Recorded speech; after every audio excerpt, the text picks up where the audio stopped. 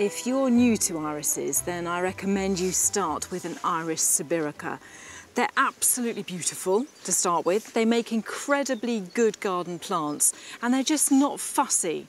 So although they like quite moist soil, they'll also grow just in a normal border. I mean, I grow mine on London clay. They're perfectly happy. And they also just give so much. You have these lovely flowers, almost like butterflies. They just flutter on the top. Now this one, which is not actually that typical of Iris sibirica, has these wonderful sort of wavy edges to the falls and that beautiful signal there in the middle of the flower.